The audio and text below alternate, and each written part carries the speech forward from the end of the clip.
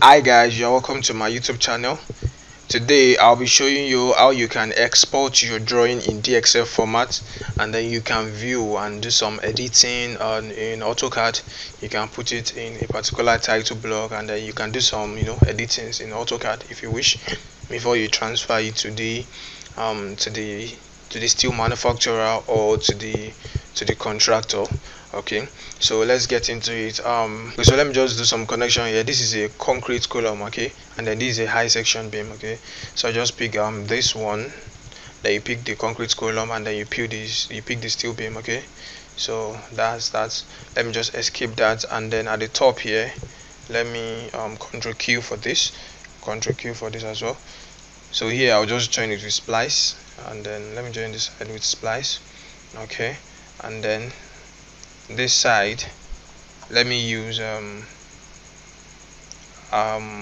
this one. So I'll pick this and then this, then you right click. Okay, and then this side, let me use Unch, Ctrl Q.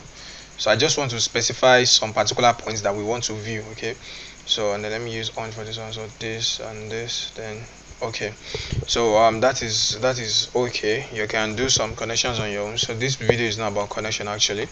So what I'll just do right now is I will create a detail manager so that I can particularly see this particular point. I can see them more specifically. Okay, so to do that, on this point, let me just create this. You click, let me select this two item, no, let me just select this one alone. Okay, then you come to this detail manager. Okay, so you click on it and then you give it a name. Let me give it embedded steel connection, embedded steel connection. All right, then you click on add. Okay, so after you've added it, it will give you a chance to select object. That is, this connection is the main object, so you're going to select as many as possible secondary objects that are needed, okay, for your for the detail. Okay, so you click on select object, then I'll select this beam and I'll select this concrete column. Okay, then I right click to activate that. Then you see this box. Okay, but when you zoom closely, you see that this box is not actually covering it properly. Okay, so I'll just offset this. Let me take the offset to be 150. Okay, so that is now enlarged. You can see that. Okay, that is doing well. Okay, and then so you can decide to pick some more views to see. Okay, you see that the red, that tells you that you're looking from the left. This green tells you that you're looking from the front, while this top view that is in blue color. Okay, so let me select this, and then maybe this, and then maybe this. Okay, so you just select as many as possible. Okay, and then you can also see 3D view. So all the views you selected will be here. Let me click on this plus, then that will even show you a 3D view. Okay, so that is good enough, and then when you have that, you can just close. Okay, so let's go to this side. Let me do something like that for this side too. Select this splice alone. Okay, then click on this, then let me give it a name. Let me say splice.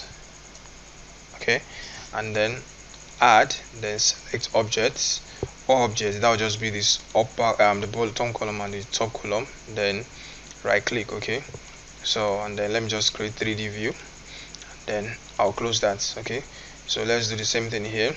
Okay, so for this one, so I just select this one alone. Okay, and then you go to the detail item manager, give it a name. Let me give it Stephen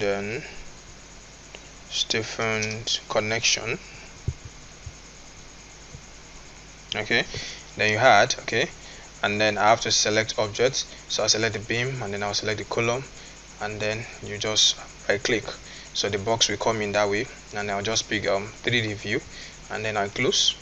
So what is this Unch? Okay, so just select all of this. All right, and then you go here, so I'll give it a name, Unch. Then you had, so the object you need to select, so I'll select the beam, and then I'll select the column. Okay, then you just right click. All right, and then let me put 3D view, and then you can close. So you can always come back by double clicking on the box to do some editing you want to do. Maybe you want to see more view, maybe you want to see this side, and then just do that. Okay, so that's how you do that. Then just close. Okay, so now let's go to the drawing tab to see the view. So you can create this as many as possible. You can just create for every different connections you have, so that you can see those connections properly. All right, so when you are done with that, just go to the drawing here, or you just press Ctrl D. But let me just double click on this, and then you go to the drawing manager. Okay, so you have all of these as default. You see, these are the plan. This is foundation, this is story 1, story 2, and everything. Okay, up to the last story. So for the story F, let me just double click on it. Okay, then you close this. So this is what you have as your plan. You can see this is the column. This one you are seeing, this is the column, that concrete column, and then this one is the pad footing that you are seeing under. Okay, so this is the connections you have there. You can see this column, you have this kind of bolts going in, and then so that's what you have. And that box that you are seeing, that is what is now appearing as this circle. It won't be appearing as a box anymore. Okay, so you can see this is it. All right, so and then to see that detail item manager with it, just click on this. All right, click on this, and then it will load it. Okay, so it has loaded it at the bottom. Okay, so you can see it here. So this is the 3D view, and then these are the other views you selected. So for example, you can see this particular boot of M16 is being labeled twice. You can see, so you can delete one so that you don't have too much of that. Okay, you can just delete one, hit delete on your button. Okay, so you can do some dimensions here too, where you click on this, you know, from this point to this point, and then you right click. Okay, just drag it to where you want it to drag to, then you right click. Okay, so you can do for the vertical as well. Let me escape that. You can do for the vertical as well, on this point and then this point, and then you right click. You can actually just export this to AutoCAD and then be doing all those dimensions there too, but you can do it here too. So that is just how you can see all the labelings are there, and then you know everything.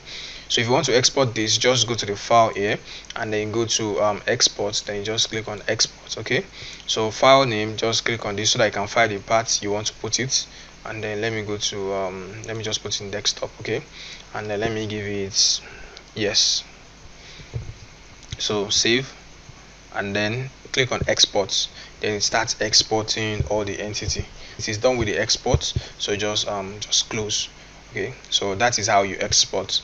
So you can close that. No, do I want to save? No. Then you can go to the drawing manager again to see other stories. Let me see this one. But instead of exporting from that side, you can actually export from this view. So look at this side, story 1. So you just click on this side, which is export. So it will automatically export with this name. It will export with this name you are seeing. Okay, so let me find the parts that I want to place it. Let me just place it in desktop, and then okay, so it will, you can see the entity. So that's finished that, then you click on done, so that has export too. So that is how you do it. So let me double click on this and then close this, so you see all of the details that we had here. So let me click on this to see everything. Okay, then you can just see all the connections you have. Okay, so this is the Stephen plates. Okay, that's the Stephen. You can see the 3D, and then at this portion, what do we have? And here you have a hunch connection. Okay, so that is just it. Then you are good to go. All right, so if you want to export this, I've shown you how you can do that. Another thing you can do is you can actually create a drawing on your own. Let me close this. You can actually create a drawing on your own. All right, so for example, this column, just select this column and then this column, then maybe this one and then this one, then highlight the assembly. Okay, so let me try to show all as show only selected. So this is what you have there. Okay, this is what you have. So if you want to create the assembly drawing of all of this so that you can label the label the section you have, give it the name of the section, maybe it is UC whatever. Okay, and then the holes, the dimension of the holes and everything. Okay, so all you just need to do is you select everything, then you right click, and then you go to create drawing. All right, but mine is actually not working for now. I don't know what's wrong with it.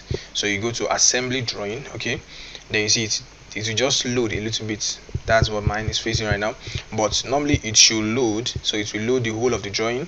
Okay, then you can come to the drawing manager again. That drawing will now be it will be among all of this. Okay, so you can just double click on it to open, and then you export just like I showed you for all of that. Okay, so that is how you undo that. Okay, if you like this video, don't hesitate to give this video a like, and then you need to subscribe to my YouTube channel. Thanks for watching, and thanks for always coming.